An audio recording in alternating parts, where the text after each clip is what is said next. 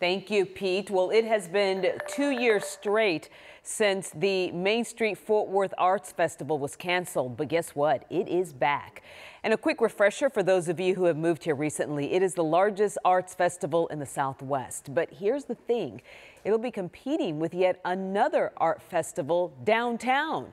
Adriana de Alba joins us live from Fort Worth.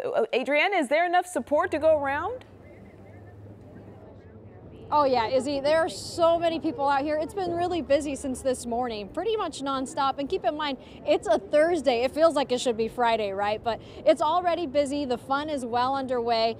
And you know, this year, this festival is gonna have another Arts Fest happening just down the street.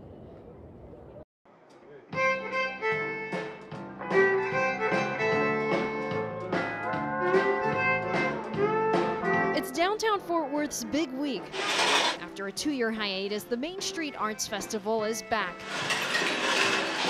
It's the festival's 37th year since its founding. I've been ready for it to come back around. This year, large crowds showed up early on Thursday. Shauna and Heidi drove an hour to make it here. We took off work, we planned ahead like a vacation day, and came shopping. There's food, live music, and work from more than 200 artists across the country.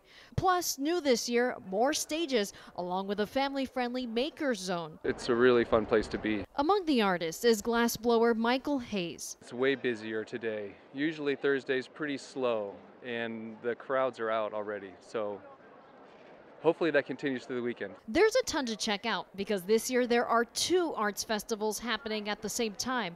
Also on Main Street is the all-new Fort Worth Art Fair in Sundance Square.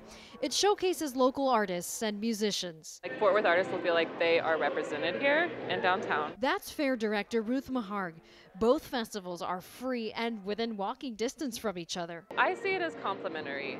I think that what Main Street has to offer is great, and I think that what we have to offer is not competing with them, but is just showcasing. The 4-day festivals run through Sunday, bringing back the simple pleasures people missed.